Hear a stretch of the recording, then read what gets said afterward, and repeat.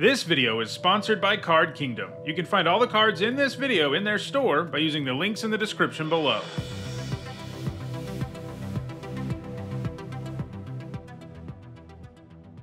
Hi everyone, I'm whtie, and it's time for another MTG Top 10, the series where I usually rank cards based on their historical performance at Magic's highest level of competition. However, sometimes I like to take a look at cards from a different angle, and that's what we're doing today with a look at the most expensive common white cards in the game. We won't just be looking at the prices though, I'll also explain what exactly makes these cards so expensive. Commons are, well, common, so many of them are really cheap. However, that's not true of all commons. Common or not, sometimes a card is in short supply, in heavy demand, or some combination of both of those, so it ends up with a high price. While I've done most expensive videos in the past, I did change up how I did things starting with this video. Rather than rely only on the price of the original printing, I'm now using the cheapest version of a card for its price, as it appears in this video. This makes things more interesting because if we rely on original printings alone, cards from Alpha just always come in at number 1. This also means the video better reflects exactly how much money you'd have to spend to get your hands on a version of these cards. So the prices that appear in this video are the near mint prices for the printing of the card that has the lowest price. Additionally, we're not looking at promotional or foil versions of cards, just their base form. Those kinds of cards aren't really common anyway. As usual, each set can only occupy one slot on the list, so if more than one card from a set would have made the list, I'll talk about them together. Alright, without further ado, let's dive into the list. At number 10, it's Destroy Evil, which costs about $2.29. It's the only standard legal card on the list. For one generic and a white, it's a modal instant that gives you two choices. You can destroy a creature with toughness 4 or greater, or you can destroy an enchantment. It might seem like each of those modes is too situational for this to be worth it, but the fact is you frequently have a target for one of these modes, and destroying a scary creature for only 2 mana is especially attractive. While it does see some play out of the sideboard, it sees just as much play in the main deck because it is so frequently useful. Destroy Evil's level of success in multiple formats is tied to the success of Sheoldred the Apocalypse, who's played in every single format where she's legal. Destroy Evil is one of the most common ways to take her down, especially in Standard and Pioneer. While she's not the only permanent Destroy Evil can effectively deal with, she's certainly the evil in those formats that players most frequently want to destroy. Destroy Evil is going to continue to be legal in Standard until late 2025, so it's likely to continue to have a high price tag for a common that's available in a Standard legal set. It'll be interesting to see if Sheoldred ever gets banned though, and whether or not Destroy Evil loses some value. As is true of many of the cards on the list, Destroy Evil also sees a lot of play in Pauper, a format where only commons are legal. While it isn't destroying Sheoldred there are still tons of juicy targets for it. At number 9, it's Journey to Nowhere, which costs about $2.50. When the enchantment enters the battlefield, it exiles target creature. When it leaves the battlefield, you return the exiled card to the battlefield under its owner's control. In other words, it's Oblivion Ring for 1 less mana, but it can only hit creatures. That's a pretty good deal, because creatures are what you tend to see the most often. It saw significant play in both Standard and Extended while it was legal there, and it's also one of the most heavily played cards in all of Pauper, appearing in almost 10% of the decks in the format over the last 4 months, which is what has had the biggest impact on its price tag, as there are no other 60-card formats right now where the Journey is seeing play, and it's not a big player in Commander either. At number 8, it's Ephemerate, which costs about $2.50. For 1 white mana, this instant exiles target creature you control and then returns it to the battlefield under its owner's control. It also comes with Rebound, which means you exile it when it resolves, and at the beginning of the next upkeep you can cast it for free from exile. This is super powerful if you can combine it with Enter the Battlefield abilities on creatures, as spending only 1 mana to get 2 triggers is amazing. Ephemerate is from Modern Horizons, so it's never been legal in Standard or Pioneer, but it's seen play in every single format it is legal in, including Legacy and Vintage. It sees the most play in Modern though, where it's used not only to get extra triggers out of creatures like Grief, but you can also Ephemerate a reanimated Atraxa, which not only gives you that powerful Enter the Battlefield ability again, but also lets you keep it permanently, even if you reanimated it with Goryo's Vengeance. Unsurprisingly, it also sees a ton of play in Pauper Flicker decks, which specialize in the same sort of thing. It's been in 9% of the Pauper decks to top 8 major events over the last 4 months, and it's very heavily played in Commander, showing up in 6% of all white Commander decks on EDHREC. In other words, Ephemerate is in heavy demand for Modern, Pauper, and Commander, and it's also seeing play in the other formats it's legal in, and that's led to this little common costing more than a whole lot of rares do.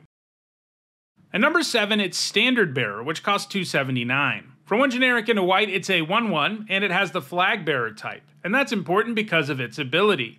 If your opponent chooses targets as part of casting a spell or activating an ability, they have to choose at least one Flag Bearer on the battlefield. It's sort of like Spellskite from about a decade earlier, except you don't have to spend any mana or life to make your opponent target it. This makes it a good way to protect your other creatures. While it's never seen play in most 60-card formats, and it's not in much demand in Commander either, it's another white card that's heavily played in Pauper. It's used there in Aura decks, which seek to stick a whole bunch of auras on one creature and win the game quickly. Obviously, the downside with auras is that you can get utterly blown out if your opponent destroys your creature. Standard Bearer makes it so that one removal spell isn't going to solve your opponent's problem, and since 2 swings with a creature with a bunch of auras on it is often enough to win the game anyway, it buys you the time that you really need. This, coupled with the fact that Standard Bearer has only been printed once, way back in 2001's Plane Shift, means that the demand for the card is stretching its supply to its limit, so it sets you back almost $3 if you want one of these.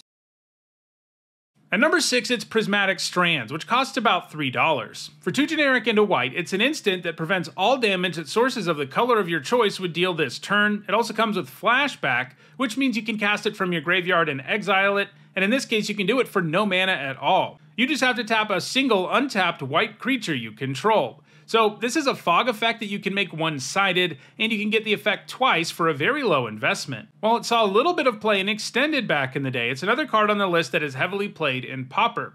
It's played in control decks in the format, like Gates, which look to assemble lots of lands with the Gate subtype and take advantage of them with Basilisk Gate. It's appeared in 8% of the Pauper decks to top 8 major events over the last 4 months. That, combined with the fact that the card has only been printed twice, results in a $3 price tag. While it received a reprint in Commander 2019, the cheapest printing of the card is actually the original one from Judgment. At number 5, it's Sunscape Familiar, which costs about $4. For 1 generic into white, it's a 0/3 with Defender, and it reduces the cost of green and blue spells you control by 1 generic mana. It saw some play in Extended back in 2005, but it's done the most in Pauper, where it helps enable one of the premier combo decks in the format. There it helps power a Flicker deck which can produce some powerful locks using Ghostly Flicker, Snap, Archaeomancer, and Azorius Chancery. Because Snap only costs 1 mana with the Familiar in play, you can actually net mana when you untap the Chancery in another land, and you can blink the Archaeomancer to get the Snap back and keep on going. This allows you to bounce everything every single turn, which is pretty impossible for your opponent to overcome. Even when it isn't helping produce a lock, the Familiar is just a nice card that allows the deck to do more powerful things earlier in the game. It's also in more than 13,000 decks on EDHREC. Basically, if you're a Bant deck, it's a card you should consider, as the cost reduction effect is the real deal. It's especially at home in Arcades decks, which have the right color identity and love creatures with Defender. It's a common that needs a reprint pretty badly, since it's seeing so much play right now, and the only version of the card out there is the original printing from Plane Shift. At number 4, I've got 3 cards, and it's not because they're from the same set, it's because they're super similar and frequently see play alongside one another, and it would be really boring if I gave each of these their own slot. There's the $5 Soul's Attendant, the $3.50 Suture Priest, and the $3 Soul Warden. Soul's Attendant and Soul Warden are both 1 mana 1/1s that gain you 1 life when a creature enters the battlefield, and Suture Priest is a 2 mana 1/1 that gains you 1 life when a creature you control enters, and makes your opponent lose 1 life when a creature enters the battlefield under their control. All 3 of these can gain you some incredible life when you just naturally play a game of Magic, and they're great with life gain payoffs too because they trigger so frequently. They also come with combo potential. If you can find a way to put any number of creatures in play with them or blink a creature over and over, you can gain a zillion life. The 3 of them saw play together in modern life gain decks, sometimes called Soul Sisters. Unlike many of the cards on the list, they aren't that heavily played in Pauper, but all 3 of them see tons of play in Commander. This is because the Attendant and Warden will gain you even more life in multiplayer games, and the Priest will make players lose more life too, and life gain is of course a very popular strategy in Commander. Soul's Attendant and Suture Priest both only have 2 printings, while Soul Warden has been reprinted several times. This is why the Attendant and Priest are significantly more expensive. At number 3, it's Dust to Dust, which costs about $10. For 1 generic and 2 white, this sorcery exiles 2 artifacts. That's a pretty nice 2-for-1, provided you have the targets. It's another card that gets here largely as a result of seeing heavy play in Pauper, where it's frequently a sideboard card that can be brought in against the format's artifact decks like Affinity. There just aren't very many copies of this card out there either. Its only printings are from the Dark and 5th edition, so it hasn't received a reprint since 1997. It's a little surprising that it doesn't see more play in Commander, as there aren't that many cards out there this efficient that can exile 2 artifacts, and you're pretty likely to have targets in that multiplayer format, but maybe people aren't eager to shell out $10 for a common. At number 2, I've got the 2 most expensive white commons from Portal 3 Kingdoms. False Defeat is a legitimate number 2 at $15, while Riding Red Hair would have been in between Dust to Dust and the Soul Sisters if it had its own slot. While changing the way I compile these lists may have prevented alpha cards from showing up here, it didn't do the same for Portal 3 Kingdoms, which inevitably shows up on any most expensive list since the set is very rare and has lots of unique cards. It was printed as an introductory product for Asian markets, so it's a very simplified version of Magic, and for a long time, cards from the set weren't even legal in Magic games. They only changed that in 2005, many years after Portal 3 Kingdoms was printed. False Defeat costs 3 generic and a white, and it reanimates a creature from any graveyard. That's a pretty nice effect, though nothing to write home about. Riding Red Hair is the kind of card where you can really see that this was an introductory set. It's 2 generic and a white for a sorcery that gives +3/+3 and horsemanship to a creature until end of turn. You can see a sword and shield next to power and toughness in its text box. That was there so that players could easily remember what those numbers meant. It also uses the horsemanship keyword, which was this self-contained set's version of flying. Only other creatures with horsemanship can block creatures with it. That actually makes it better than flying in Magic, since so few creatures come with the keyword. Also, this simplified set had no instants, and this card probably would be one in a normal set. Anyway, my point here is that neither of these cards is great, especially not Riding Red Hair, and they barely see play anywhere. But they are both expensive because there are very few of them in existence as a result of how strange and rare Portal 3 Kingdoms is.